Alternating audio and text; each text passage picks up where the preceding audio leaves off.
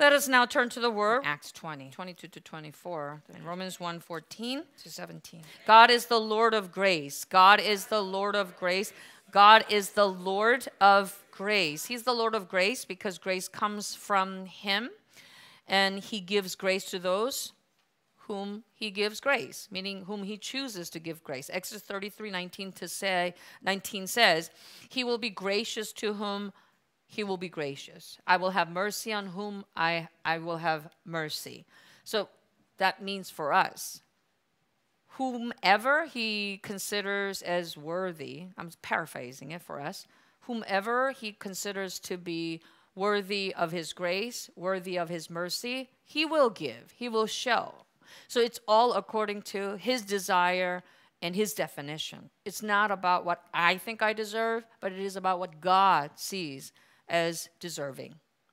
So even if, according to human definition, worldly definition, one may not look worthy, appear to be living a worthy life, it doesn't matter. It's all according to God. Sometimes it may agree with how I understand it. Sometimes it won't. It doesn't matter what I think and what I define as worthy. It is all according to his way because he is the Lord of grace and he is God. So having faith in him means to receive that grace that he has prepared, that he prepared from the beginning, and receiving his grace. That means you know his grace is what kind of grace? Amazing grace. Just like the song, Amazing Grace. Amazing grace that saved the wretch like me.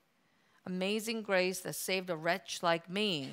So receiving his grace means to be moved by his grace and can praise and can give thanks for that grace because it is amazing grace. There's no other gift like that. No one can do such thing, just like the songs we've been singing here today. So who can separate us from this amazing love, amazing grace that was poured out for me, such an undeserving sinner like me? So to be moved by his grace, and being moved by his grace, we have to live each and every day, therefore, paying back for what he has done. Paying back. So paying back because he paid. Because he paid, I need to pay back.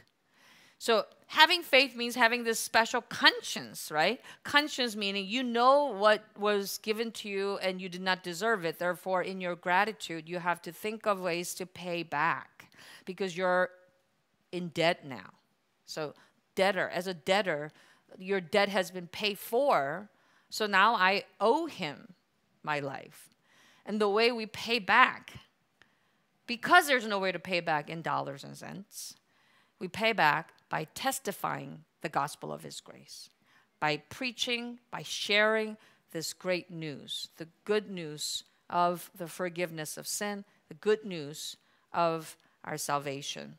Romans 1:14, where we just read, Paul wrote, I am under obligation both to Greeks and to non-Greeks, but in the original text, a closer translation would be to barbarians. So to Greeks and to barbarians. So whether one is civilized or not, educated or not, one is noble or ignoble, it doesn't matter. Whoever it is, whoever is in my way, whoever comes my way, whoever is around me, I ought to share this gospel because I need to pay back. Both to the wise and to the foolish. And Paul, these are all words of Paul. The letters are Paul. What we read in the book of Romans and book of Acts and verse 24 there, he said that if only I may finish my course and the ministry or finish the task that I received from the Lord Jesus to testify the gospel of the grace of God. So the ministry there, we read in the NIV it says, the task, but in ESV and New King James Version, it says the ministry. So it's the same idea. The ministry that has been given is the task that has been given by someone who is greater. So once we understand that testifying the gospel is the ministry that we received, right? So ministry. Oh, does that mean that I have to become a minister or pastor to preach the gospel? Minister is, or ministry is not just in the context of the Christian life, but also in government, right? Ministers. In certainly European parliamentary governments, you have ministers, ministries of education. So instead of department, like in the U.S., you call them the Secretary of State, the Secretary of the Department of whatever. But in other settings, they call them ministries. So it's to serve. It's to serve because now they have been appointed. So it's through appointment that one is given these responsibilities. And once they're appointed, they take it as the greatest honor to do that work. Right, so in the U.S. setting, it's called cabinet members, right? So this is sort of the privilege that the executive branch has, meaning the president of the United States has, that certainly he or she is he's been elected as the president, but he has the right to appoint those who will serve the nation with him along his side. So they're called the cabinet members, and they need to go through hearings to get confirmation, but it's his executive right, privilege to appoint. And those who are appointed, then they let go of everything that they were doing, and then they pack their bags and come to Washington, D.C., and then they serve, right? So they serve and they do what the president appointed them to do, whether it's in the area of education, agriculture, or defense, or whatever it is. They do it as the greatest honor. And that all, of course, is because of who has selected them. So who appointed one to do what is what's significant about this task, about this ministry. If someone has appointed you to go rob and kill, then you are not only a thief, but your boss is also a thief. And that's not a noble work. That is not an admirable position. But if the appointment came from the king who sits on the throne, then you consider it as your life. Even if it means to let go of everything that you knew as the most precious, most valuable thing, you put all your life pour your life out into fulfilling that call, right? That appointment. So one's sense of duty, one must have a sense of duty, and it has to be the greatest sense of duty, and even to the point of risking one's life. So in the military setting, they would have, of course, the Navy SEALs. You guys know about how so highly selected they are and how risky it is for them to be trained. Even in training, a lot of people apparently die because it's so rigorous, the training itself, and there's controversy around that. But they are the group of highly trained, highly selected and highly trained, highly intelligent, how physically strong and able to carry out their duty. So a lot of times it could be like, going and releasing someone from their hostage situation, or any maybe assassination even. That's very controversial. But in combat situations, they can be appointed to do that. And they consider it as their life. And there's there is that unspoken and spoken message of allegiance and faithfulness to death because of this highest call that they have received. Even if they may not be called to be part of the Navy SEAL team, in the military there are task forces, right? So they are special operation teams. So they organize team of special and those able members to make up the team for that task at hand.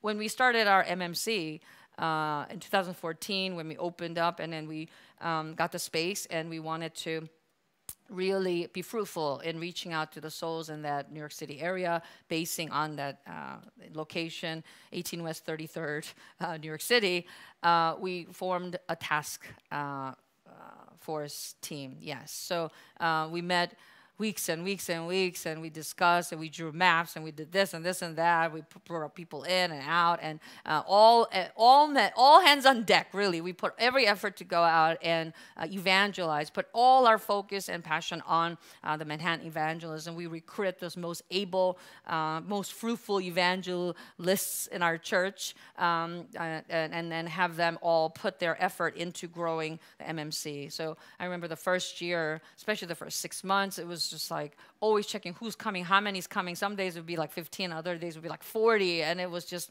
I felt like those months went by so fast, and I felt like my stomach was in my throat, because every whole week I was anxious and waiting and getting there and who's coming and how to grab them. And we were outnumbered by these visitors, basically, because our team members we couldn't bring the whole church there. There's not enough space, but there are members there and task force team members, and then the outsiders coming. And they were the double, the triple the size than us, and which was a very exciting time, but also very anxious, all of it together to be where we are today. Hallelujah!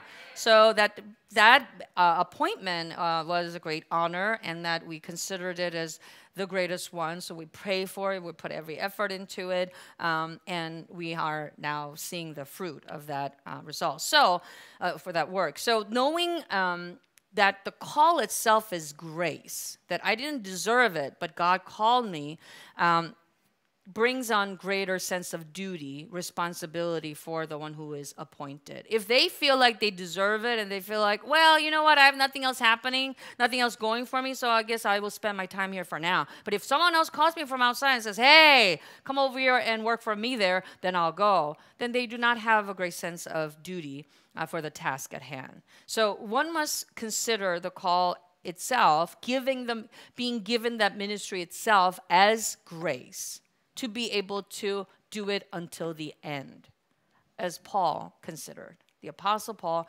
considered the ministry of preaching, the effort of testifying the gospel of his grace as the greatest honor for him. He was able to do it to death.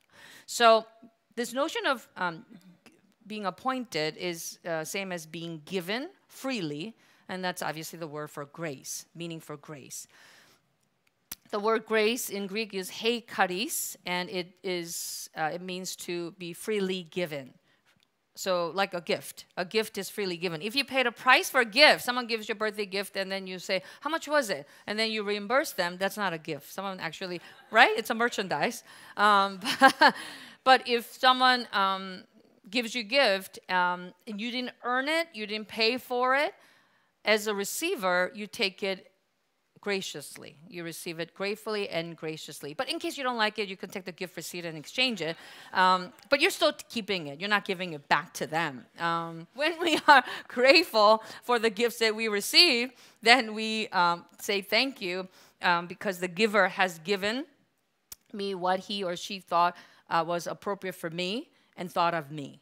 Right? So the giver decides what? The giver decides to whom. That's the giver's right, if you will. And the receiver, therefore, ought to know what he is receiving, what she's receiving, how worthy it is, how precious it is, and who has given it to him. So this who and what is very, very important in giving and receiving. So if we understand God as the Lord of grace, we have to understand what he has given, so that our confession of saying, what a wretched man I am. What a wretch like me. For a wretch like me, he showed his amazing grace. What a wretch. A wretch like me. A sinful man. A man who deserves nothing but curse and condemnation in hell forever. He has shown his grace. And that's why I'm moved. And that's why I am moving now for him. And it's not just a figure of speech, but that one actually lives that life. That's when one understands who the giver is, what he has given, and the receiver receives it exactly as how he has given, what he has given, by whom. So why is this grace all important? Because God planned to be the Lord of grace to not just the physical creatures in the material world, but to the spiritual beings that we are. It's that God made man from the dust of the ground, made him a physical being, material being. But he also made man to be a living being by breathing into him breath of life. Let's go to Genesis 2:7. The breath of life, and the man became a living being. How did the man become a living being? Where did the breath of life come from? All right, so God is breathing. Who is God? Is he physical? He is material? Did he breathe out carbon dioxide? That's us. We breathe out lovely breath, morning breaths, and we go, oh, no thanks, right? But when God breathes out, breathes into, this is spirit. Because he is spirit, he breathed spirit into the dust body. And the dust being now is spiritual being also. So a dual being is called a living being. He is the ancestor of all mankind. So not only did we inherit the physical makeup, the DNAs, if you will, from our ancestors, all the way dating back to Adam. But from Adam, what we receive is the spirit. So we have all become living being. We have all received the spirit of Adam. Simply Adam. So we call ourselves Adam. Can we say, I am Adam? You're Adam to your neighbor. Yeah? And our ancestor now, speaking of our ancestor Adam, where he lived was in the Garden of Eden. And the Garden of Eden was where he could eat whatever he wanted because his job was not to work the ground, but he was to take care of the garden. So everything was given to him freely. Was he grateful for that? Not sure. Maybe not. Because it was such a paradisal environment that he took it probably as, for granted. Because when a serpent, a snake comes to the woman who comes from the man, Eve, the woman, she listened to his word, the snake's word, which twisted the word of God. In Genesis 2:17, before the snake comes to the woman, God speaks to the man and says, you can eat from any of the trees in the garden except from this one tree called the tree of the knowledge of good and evil. Because if you eat of it, you will surely die, God said. You will surely die. Now, when God is speaking to men, he's not speaking to the physical body. He's speaking to the spirit, the living being. The living being came from God. If you want to live with God, live through God, and receive his life, continuously stay alive in the spirit, you need to live by the word of God. So the way to live by the word of God was by obeying and not eating that fruit. It was nothing about the fruit itself. However, the serpent uses those words and twists them and said, you know what? You will not surely die, he said to the woman. And he went on and said, instead, if you take the fruit, you will be like God. You will open your eyes and know the things of God. You see how God gave you all these things because he has everything? Now, you don't have to depend on him and feel like, oh, thank you, or feel a little guilty even about it. You can actually have all of it because you will be like God. So those words were sweet to the ears of the woman, and she took the fruit and gave to the man. So Adam then broke the word of God by taking the fruit from that tree that was forbidden. So that at that moment is called sin, the original sin for man. So the first sin was committed. That's a spiritual sin that broke the word of God, disobeyed the command of God. And that sin, the result of that sin was that Adam and Eve, they were cut off from God. They were cast out, driven out from the garden.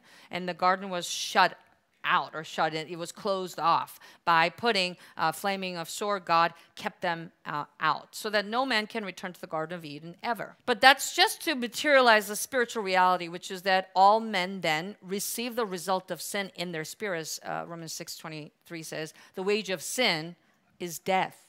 So that the spirit, when the spirit sinned, the spirit died. And spiritual death is not physical death. Even though you don't feel it physically, the spirit is cut off from God. So at the moment, not only cut off from God, but now the spirit that once belonged to God belongs to the one that the spirit listened to, and that's the devil. So all men became slaves of the devil to follow him to where the devil is going. So who is the devil? The devil is the origin of sin, not the original sin, but the origin of sin. Isaiah 14:12 on describes that he is an angel who sinned against God in the spiritual heaven before man was made, and because of that, God cast him out of the spiritual heaven. You see the parallels, right? The garden being kicked out, but before that garden event was the spiritual heaven event where the angel rebelled against God. So he becomes a fallen angel. He's called Satan at that point. Satan is the devil, who later on comes in the form of the serpent to tempt the man the same way, to be like God.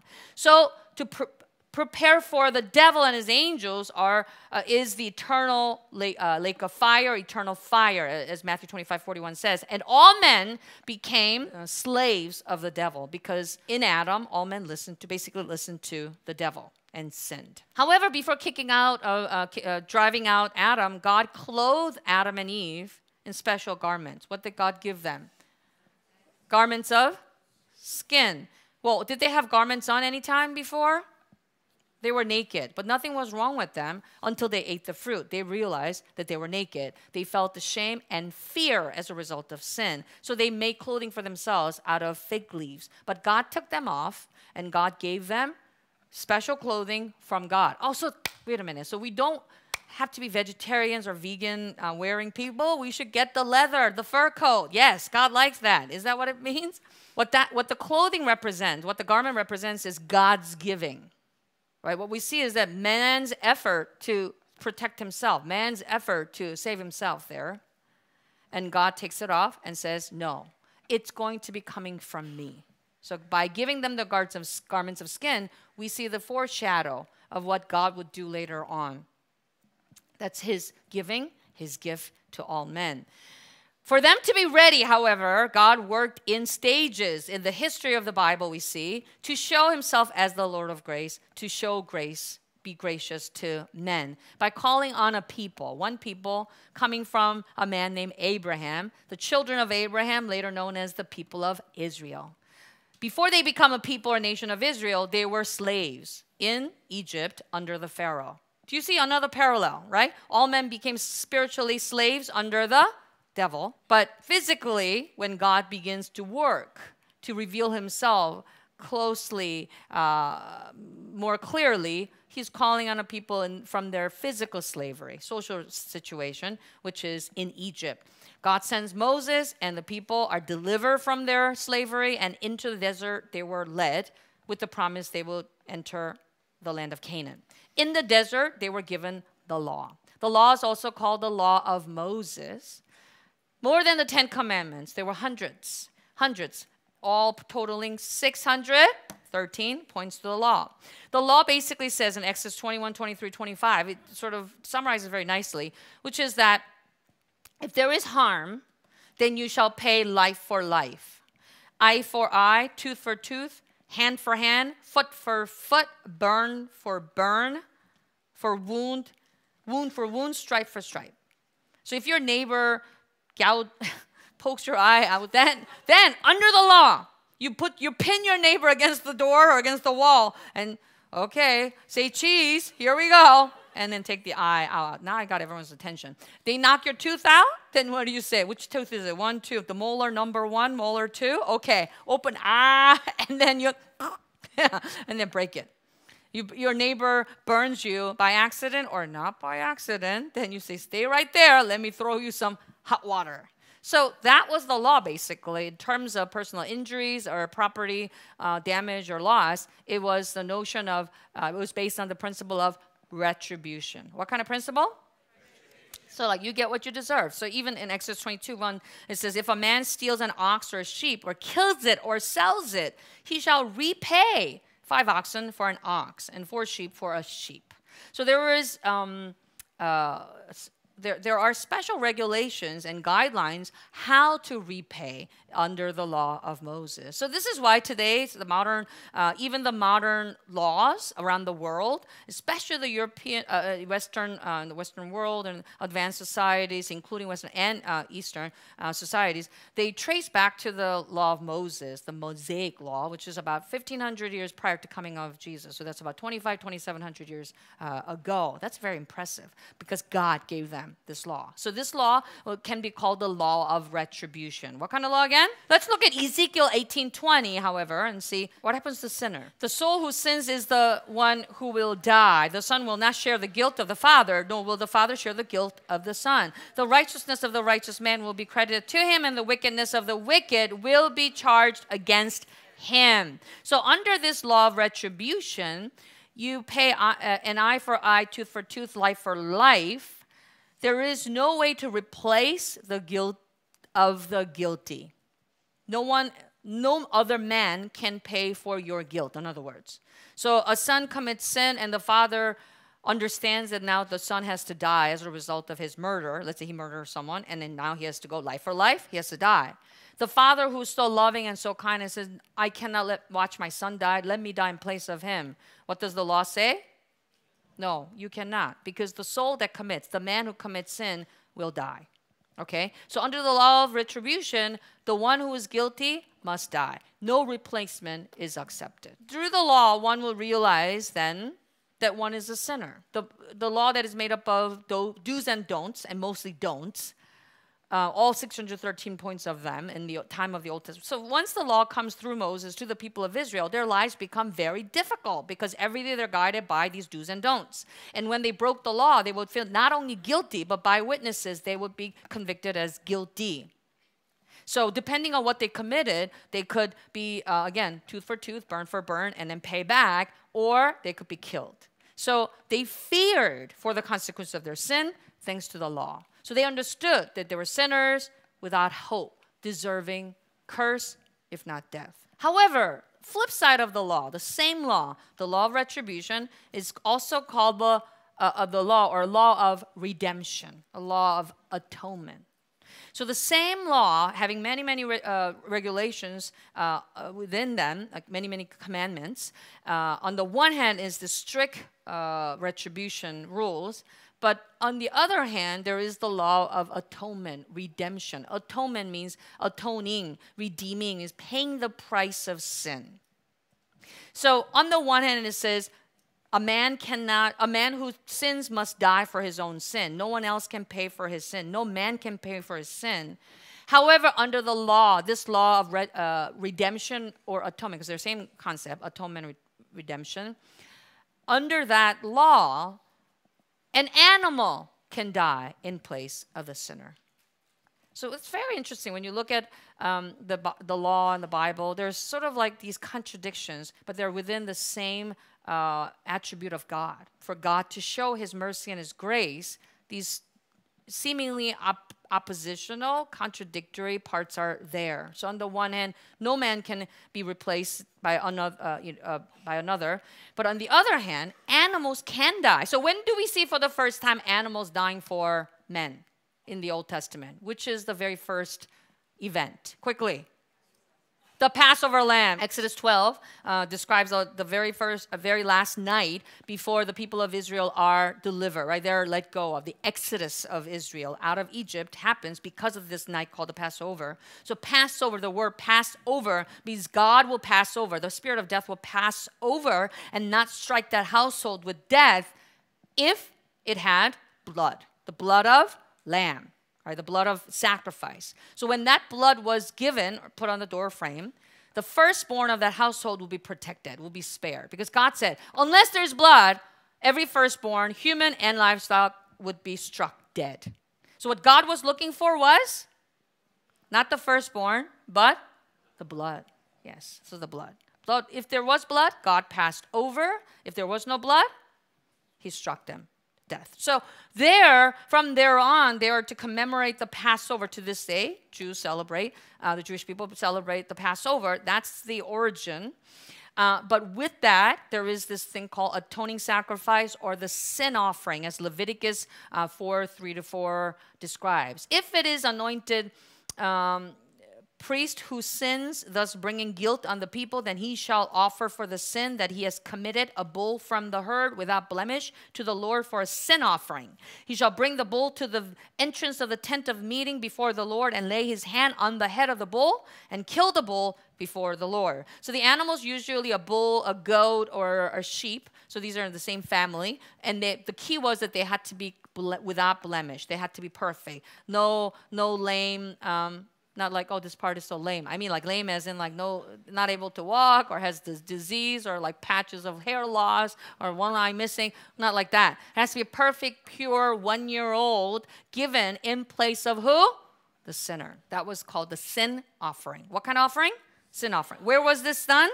At the tent of meeting. In other words, the tabernacle. Another word, the sanctuary. First, it was in the form of the tabernacle in the desert, but later on when the people of Israel settled in Jerusalem, the land that's known as Israel today, the temple was built through the King Solomon. So the sanctuary was the meeting place with God and Israel, God and men, and it was where the sin offering was given. Now the sin offering was the animal was killed, the blood was drained, and it was at the altar of the burnt offering near the entrance of the court, or in the courtyard. But after the priest passed through that, they would go into the tabernacle structure. The first curtain would bring them into the holy place.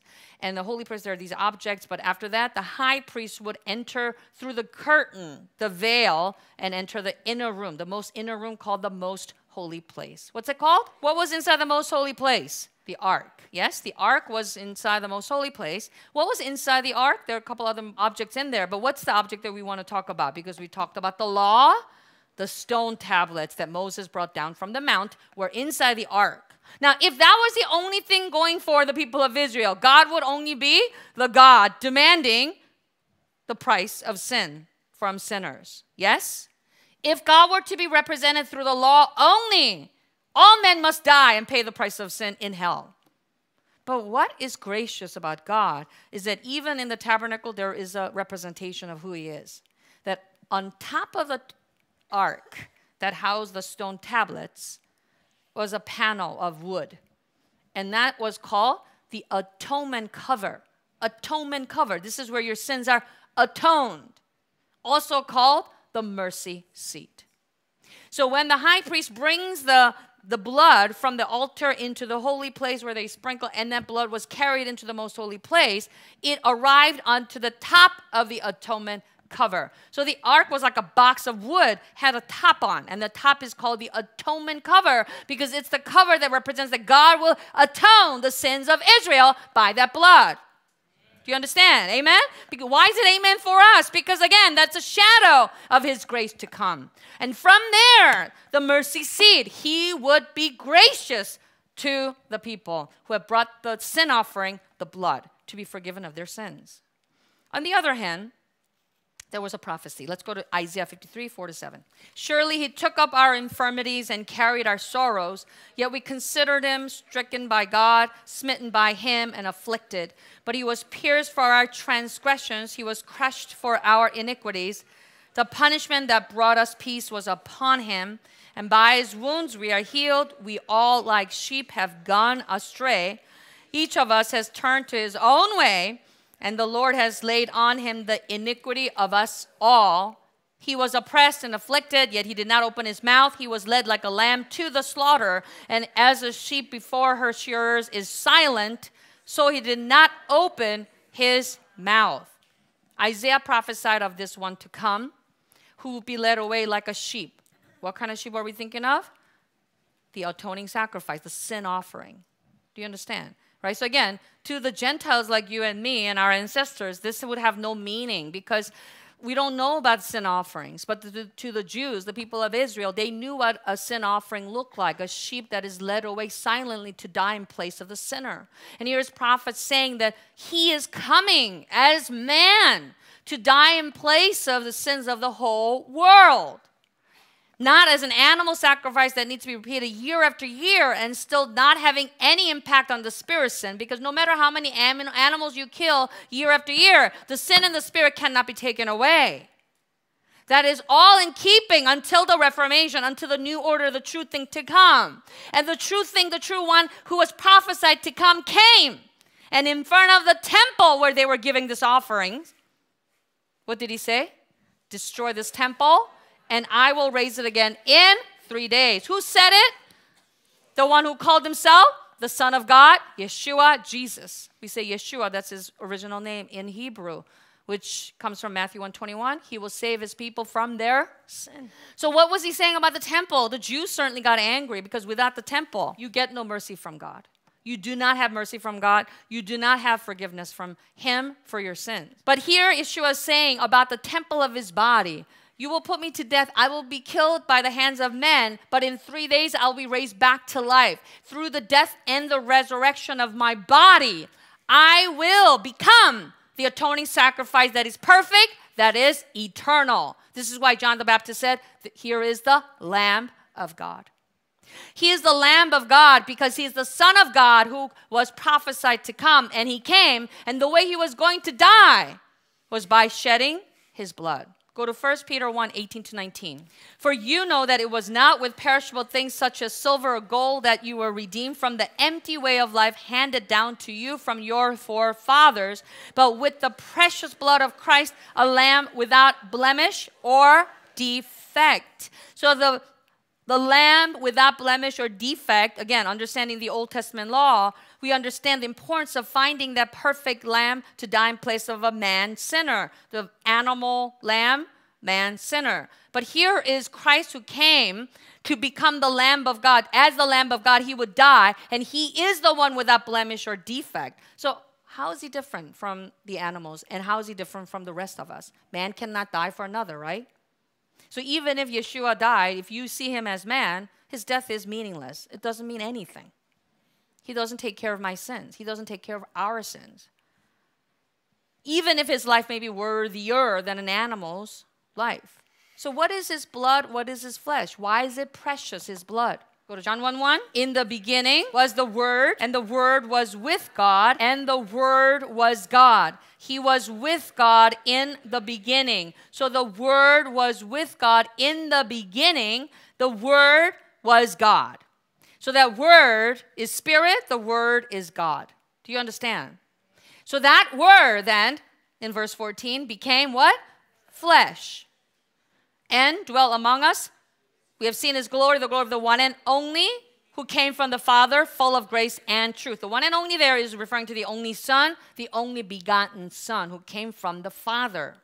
So here is the Son of God, even though he came fully human, born a baby, just like us. He looked like us. He felt like us. He experienced the body like us. However, the material, if you will, the ingredient, if you will, of his flesh is not like ours. What is the ingredient of our flesh? Certainly you can use the periodic table and use all the elements there, potassium, calcium, whatever minerals you can name, and all the materials that come from the ground. Basically what it is dust.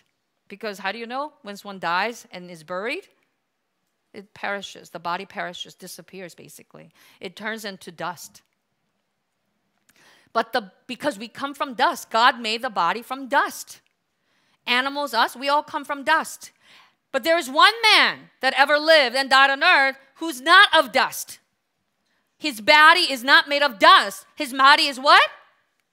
Is what? What is the ingredient of his body? Is the Word. It is Spirit. And therefore, everything about his body is the Word and Spirit. That is his blood.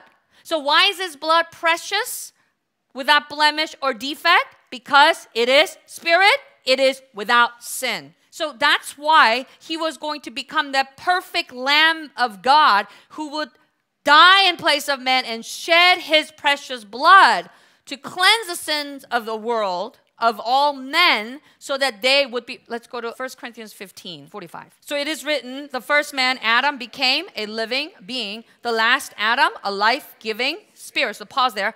The first man, who is the man who came first in history? Adam. He is called the first Adam. Adam there is referring to the human race, all mankind. Do you understand? All right? All men in Adam is the living being, living spirit. So this is the first man, the first Adam. But then there's the last Adam, only two, first and the last. The last Adam is not a living being, a living spirit, but he is a life-giving spirit. Because now there's a relationship already implied there. One is living, has a function to live, but then the other is the one who gives that life for that function to work. You see the two different, and then they have a relationship.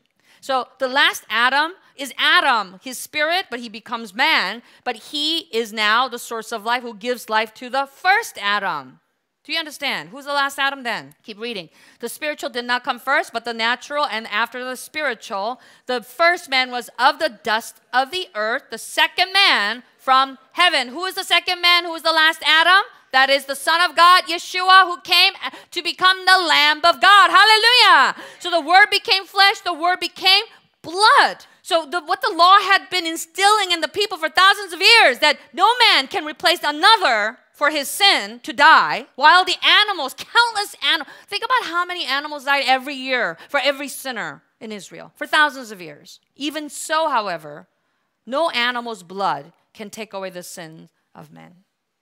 It was done for this moment when Yeshua, the Son of God, the sinless God, would go to the cross and die like a sacrifice, like a man, like a lamb, the Lamb of God, and say, it is finished. When he died, he said, it is finished, because it was the moment that he was laying down his life according to the Father's command that he received in the beginning, the purpose of his coming, which was coming in the flesh, which was for him to die. And only through his death, he himself can say, thank you, Father, for your grace. Wait a minute. What do you mean about that? I thought he came to die in my place and our place. That too. But beyond that reason, more important, greater than, grander than that reason, is for the Father. In Jonah chapter 2, 8-9, there is prophecy. Remember Jonah, the one who was swallowed by the big fish.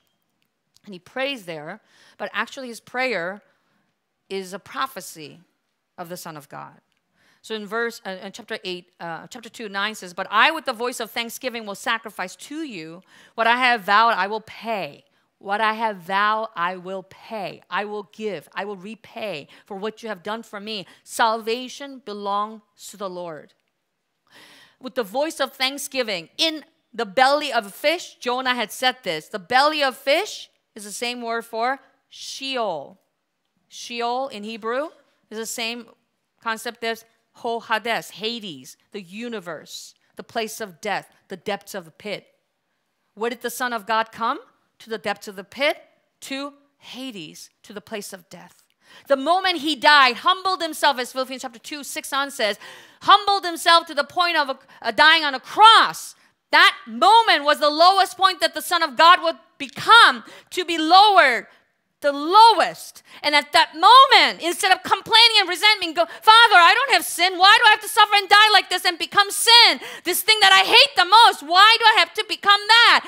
Instead of complaining, he gave thanks to the Father. Why? Because the Father prepared the greatest gift for the Son in the beginning. Hebrews 1:2 says, before the creation of the world, God appointed him to be the heir of all things. The Father appointed the Son to be the heir to receive the inheritance of all things on earth, under the earth, in heaven, on earth. All of it were prepared for the Son. And the Son, when he was dying, even though he lost everything, he laid down everything, he knew that at that moment of the cross was the moment that he will now receive that grace prepared for him from the beginning, and already sent thanksgiving ahead to the Father. Hallelujah! Thank you, Father, for your grace. There's no one like you. There's no one like you, no other grace, no other gift than yours. The Son gave thanks to the Father, and at that moment, with that thankful heart, he condemned the unthankful one. Who was the unthankful creature? It was the devil. Even though he was decorated with talents and beauty to worship God and glorify God in the spiritual heaven, because of those things, he became proud instead and used that to want to make himself God. And God saw that as evil, as sin, the sin, and drove him out from the spiritual heaven to this moment of judgment. Hallelujah!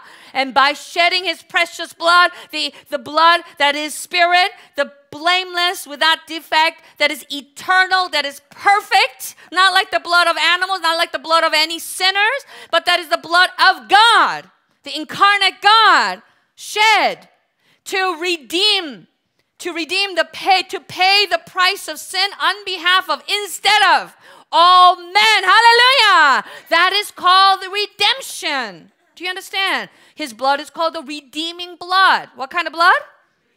Ephesians 1:7 says, in him we have redemption through his blood, the forgiveness of our sins, our trespasses, according to the riches of his grace. So in his blood, we have redemption.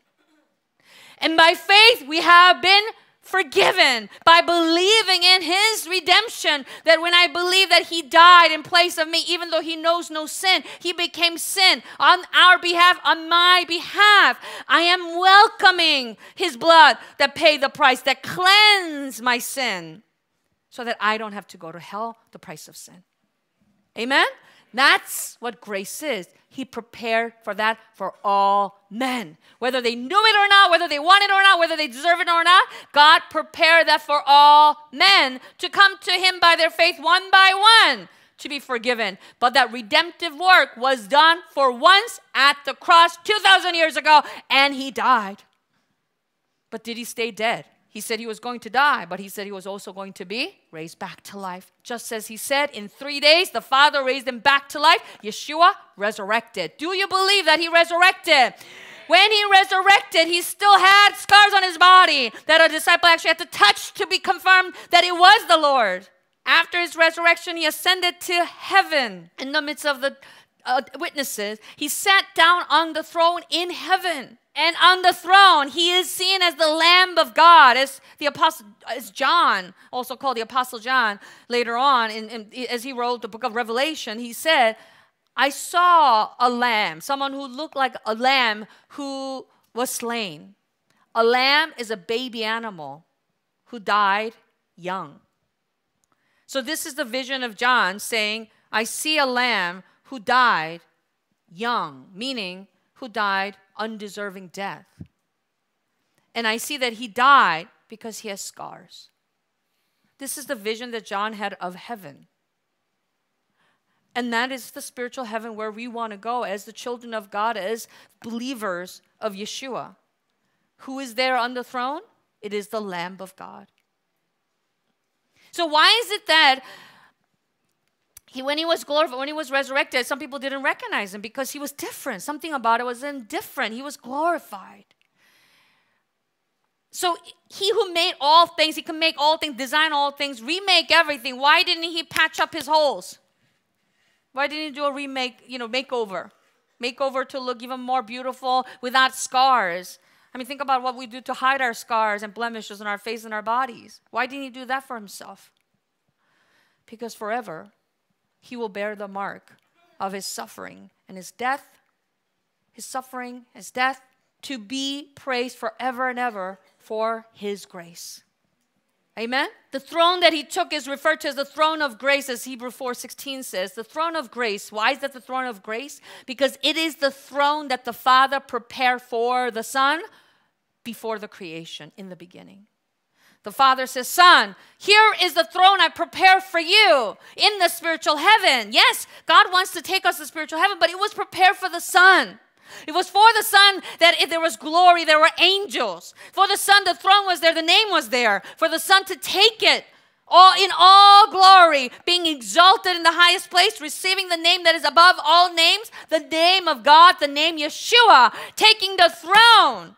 Now, he has received the grace from the Father by being seated on the throne and reigning forever and ever. He is testifying, Father, you alone are the Lord of grace. Amen? But the Son himself is now also the Lord of grace. He is the Lord of grace, the God of grace, because it's from that throne of grace, the throne of mercy. He is being gracious to whom he is gracious. For his grace to be given graciously to those whom he wants. The Spirit of grace was sent in his name, the Holy Spirit. The Holy Spirit does not force himself into non-believers, the non-believing world, the rebellious, the refusing and stubborn, evil world. The Holy Spirit enters only those who have been washed by the blood of Yeshua, who have humbly welcomed the blood of Jesus. Who can receive? Who would receive his blood humbly and with welcoming heart? He who confesses that he is a wretch.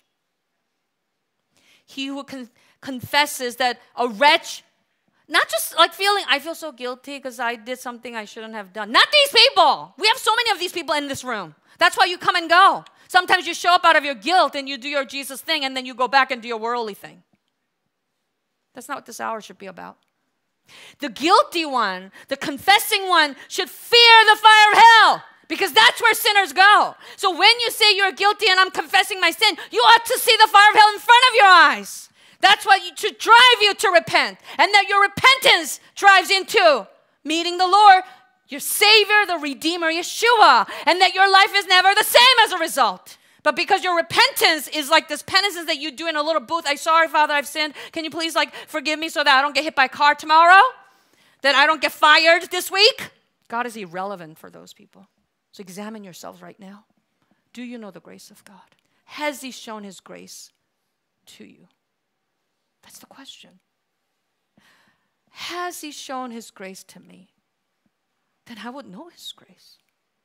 And if I know his grace, I would know how amazing this grace is. For I know that I'm an undeserving sinner, a wretch, deserving nothing of God, but everything of hell. I deserve everything that the devil deserves because I'm sin. I'm full of evil. Everything that I breathe in and out is evil. I deserve nothing but the fire of hell.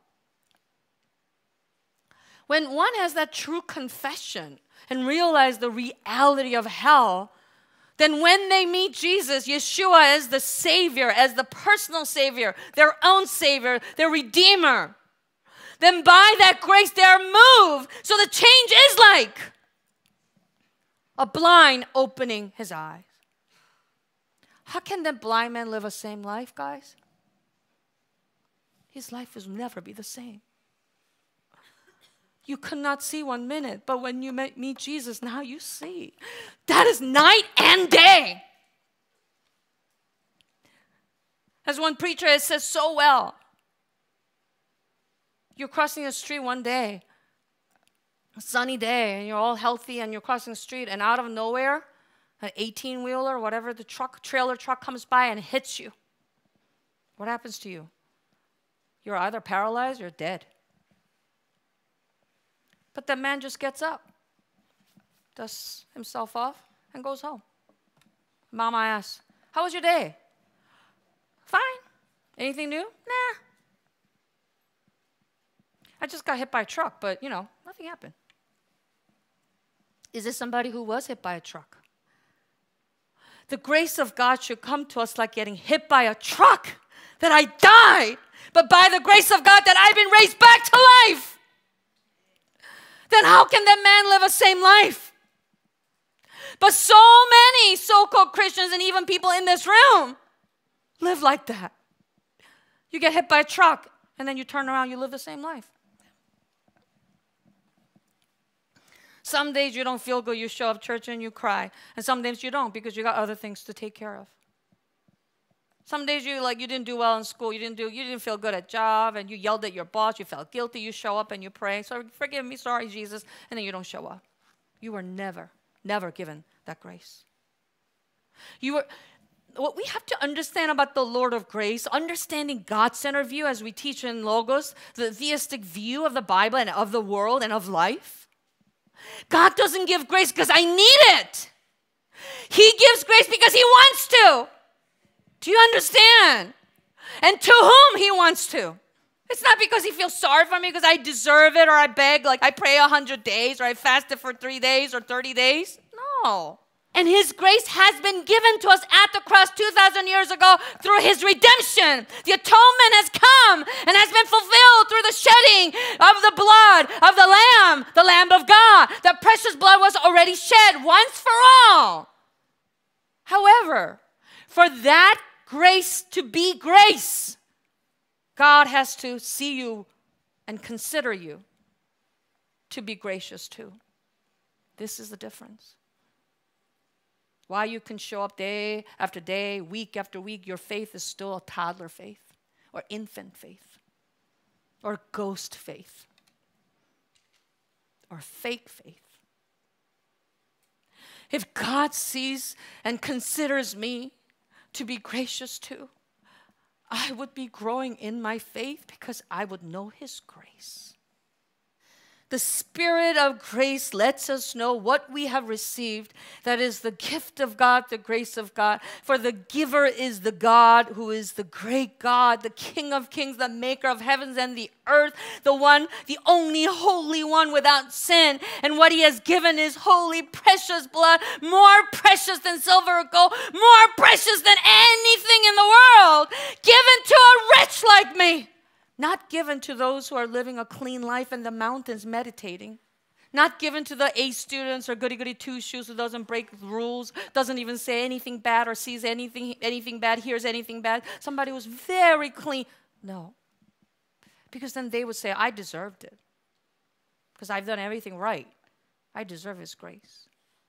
For his grace to be gracious, for his grace to be the most important thing, like that truck that ran you over, he gives to those who are confessing wretch. Do you understand who God is now? Only when you're repentant like that. I'm a wretch, worth less than a dead dog. Do you know where those words come from? Who said those words? I'm worth less than a dead dog. One of Saul, King Saul's son, Jonathan, and Jonathan's son, so grandson of the King Saul. Who was Jonathan? Jonathan was a brother, right? Sort of adopted brother to King David. And they were almost like soulmates. They loved each other very much. And when Saul becomes crazy enough to kill his own son-in-law, David, Jonathan protects him. And when Jonathan is killed by David's men, because now Saul's house becomes an enemy of David's kingdom, when David comes to the throne, he remembers the words of Jonathan. When you come to throne, when you come in power as the king of Israel, remember me, remember my children, my son. So David makes a point to look for, makes his men to look for any surviving members of Jonathan. And they said, there is one man, a son of Jonathan, who is lame. His feet are not working, he's disabled. Because when he was a baby, his nurse dropped him. There's this chaos going on.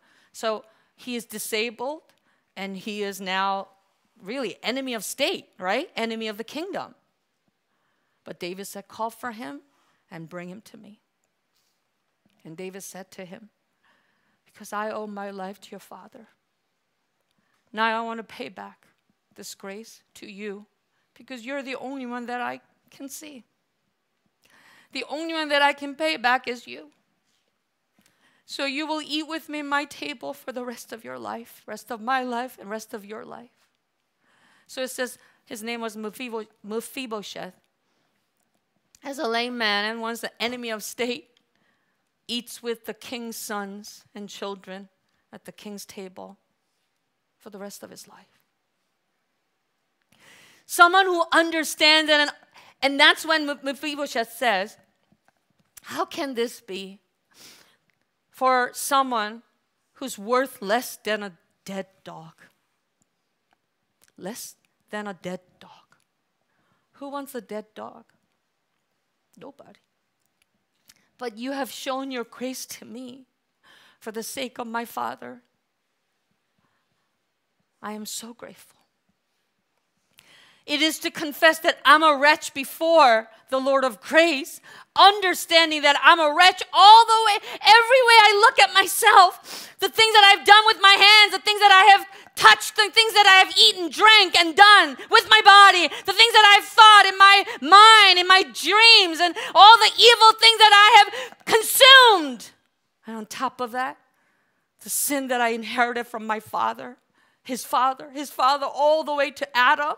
Looking at all of it, I am worth less than a dead dog. I deserve to die. Not just die in this life, but go to hell. But because of your grace, I am saved. And if I know that I've been hit by this big truck, my life is now changed through the Holy Spirit, the Spirit of grace, who lets me know more and more of how amazing this grace is. That is only by His grace I can stand before God. That the Holy Spirit then compels me.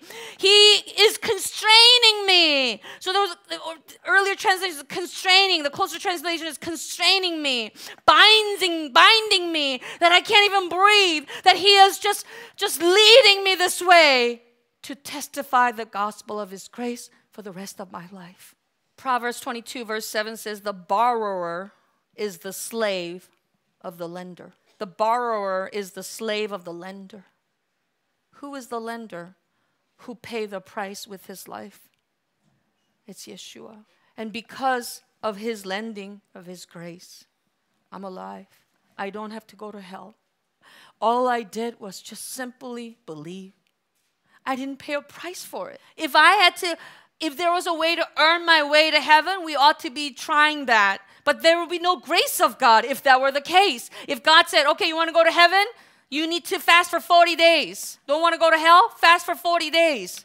We have to, if that's the rule that he would make. But God will never be the Lord of grace. But he decided in eternity to be the Lord of grace. By showing grace, he wants to receive the praise and glory from those who confess that they are wretch, worth less than a dead dog, so that he is magnified forever and ever as the Lord of grace. So he did not put a price tag on it. And because he's been given to me, he has given this gift to me freely. Now I ought to be bound and constrained by the Spirit of grace to open up my mouth. Because if I remain sly and silent, then punishment will come over me. In 2 Kings chapter 7, there's a story of 4 leprous men during the famine in Israel. And Israel was under siege by the enemies. So the whole city is now under siege. They're surrounded by their enemies. The enemy's about to take them. And because it's famine, overlap with famine, there's no food, there's no way out. It's a matter of time the enemies will break into the wall and then take over the city. Simultaneously, what's happening is that there are 4 leprous men living outside the city because according to the law, leprous people cannot be inside the camp, inside the city, because they're unclean. So they were out there and they're hungry. And then they realize the enemies are camped around them. And they say, you know what? We're going to die anyway, either from leprosy or hunger or by these enemies. Why don't we just go and check out what's going on there? Because we smell food and noise over there. Now, when they move their body slowly over to the enemy's camp, what's happening with the enemies is that they're eating and drinking and waiting for just counting the hours till taking over Israel. And suddenly they hear horses and chariots coming their way. And they're thinking, Israel has called for help from Egypt. They have now allies coming at us. We better leave. So they leave everything in their camp and they run back home. Meanwhile, it was just the 4 leprous, hungry men. So when they go there, there's nobody. And everything is left.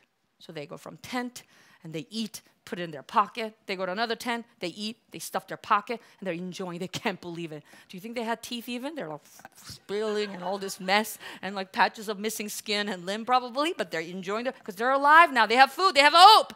But then they said to each other in verse 9, we are not doing right. This day is a day of good news. If we are silent and wait until the morning light, punishment will overtake us.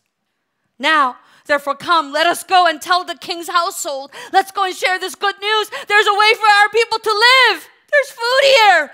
We need to stop doing it for ourselves and stuffing ourselves and enjoying for ourselves. We need to bring it to the people who are perishing because they do not know.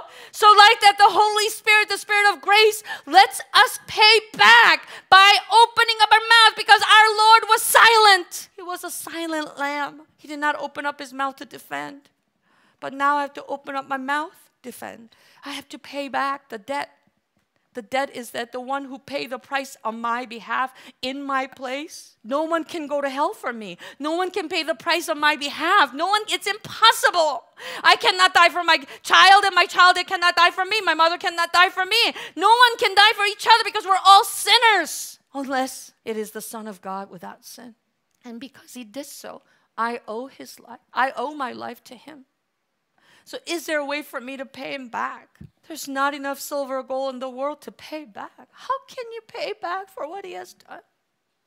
That he saved me from hell, from the price of sin, so I don't have to be tormented and punished and be tortured forever and ever in that most horrific, painful place called hell. He's rescued me by paying the price of sin, an undeserving sinner like me, worth less than a dead dog, just by simply believing and welcoming that grace and say, amen, I believe you. I thank you for it. I receive it. Just by simply believing, I have now been cleansed, been forgiven of my sin, now being moved from death to life. How can I pay back for that? That's why now I turn to the souls around me. He has left back the souls in the world to pay him back by seeking them out. That's what I ought to be doing as someone who has now been given the ministry to testify the gospel of his grace. The one who saw me worth his grace, called me by grace. And that's the testimony of Paul. Paul on paper is perfect. And he himself said it. I was circumcised in day 8, a Pharisee, a Jew by birth, and Roman citizen. He was a scholar in his day, very intelligent, and flawless in the eyes of the law. Yet when he heard the voice of the Lord saying, why do you persecute me? He was cut to the heart. And he realized the one that he thought was a cult leader, that these crazy people have made up to be the Son of God, is truly God. If he spoke to him, even though he died, he truly must be alive. And if he's alive from the dead and he's alive forever and ever, then he must be God. So Paul knew that it was by God's grace, his grace alone, he is what he is. That by his grace that he has been called, that even the outwardly, he was not sinful. He was religious and he was flawless outwardly. Inside, the evil that he does not want to do, this he keeps on doing. The good that he wants to do, he does not do.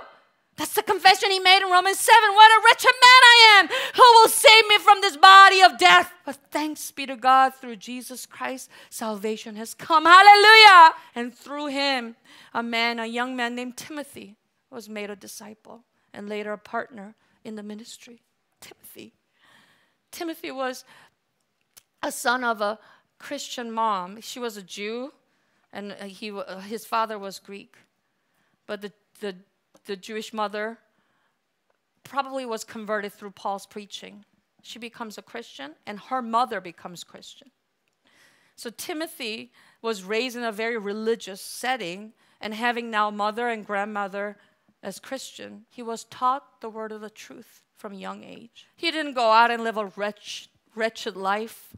He didn't become a drug addict or drug selling or gangster or robber or thief or corrupted. He was not a prostitute, none of that. He inherited the faith from the home, and he received the teaching from Paul.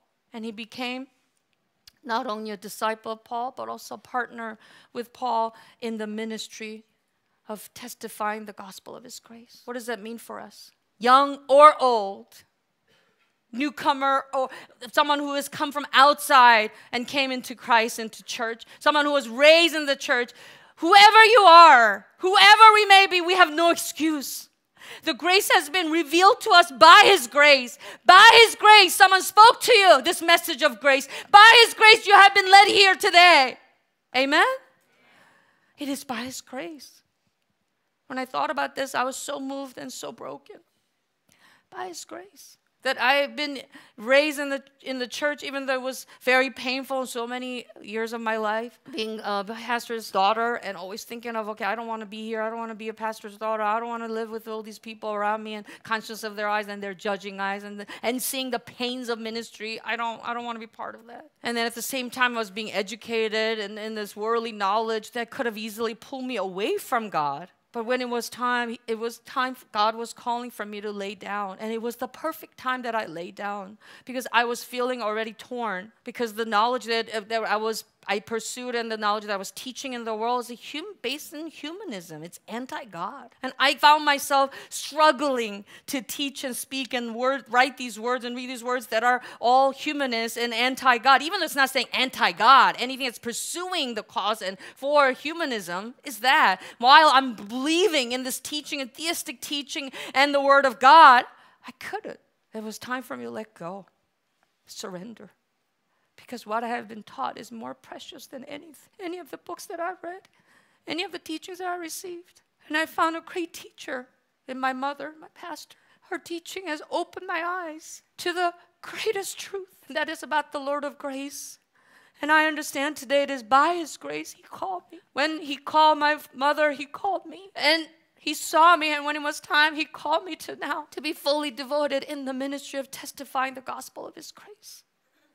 And I'm all the more moved, even though this path may be difficult, lonely, challenging. Not because of my problem or my family's problem. It's because of all of you, the souls, the body of Christ. My prayer is all about the church. My heartache is because of the church. I feel happy when the souls are doing well, but I feel very pain when the souls are not doing well. When I see concerning souls, I am losing sleep over them. It's because of all the souls. Yet I consider it all as his grace, because it is by his grace he called me. By his grace. a sinner worth less than a dead dog like me. He has shown his grace.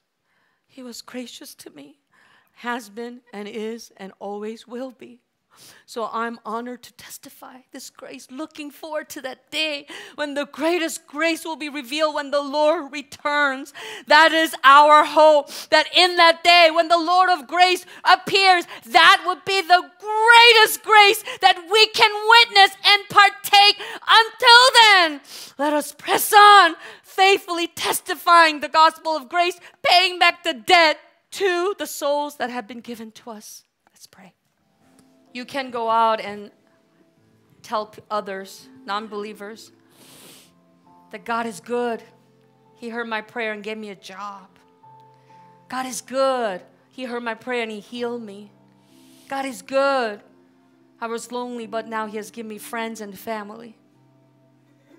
But that is not the message of the gospel.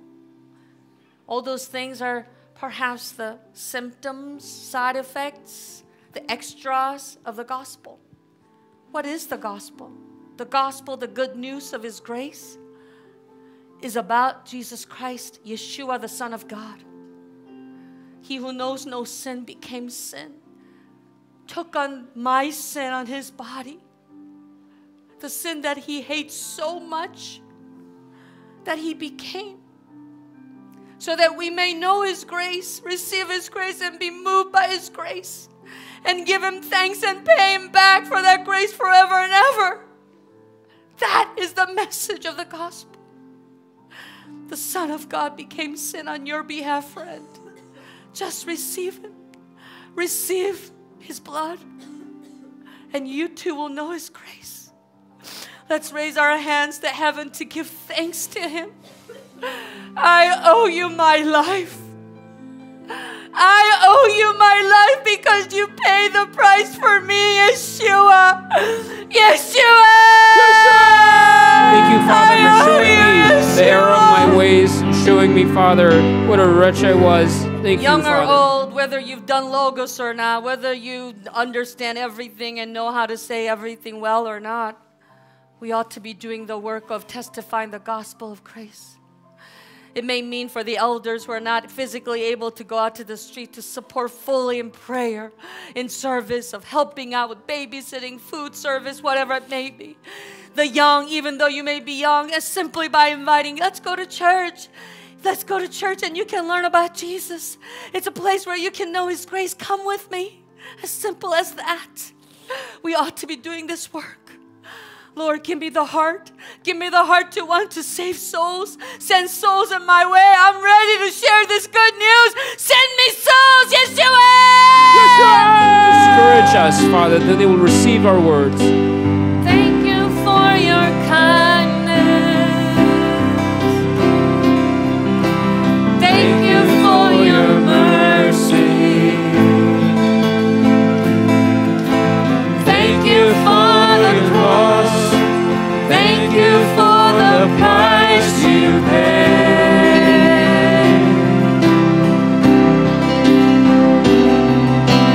Thank you for salvation. Thank you for unending grace. Thank you for your hope. Thank you for the life you gave.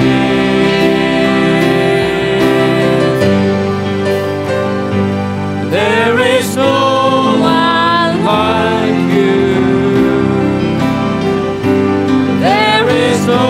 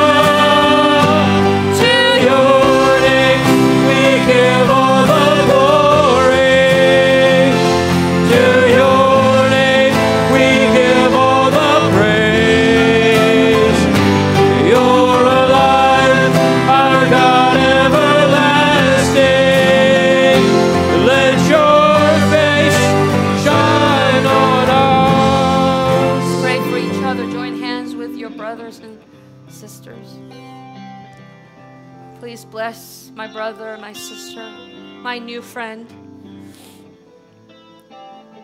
to be considered by the Lord of grace, to be shown His grace.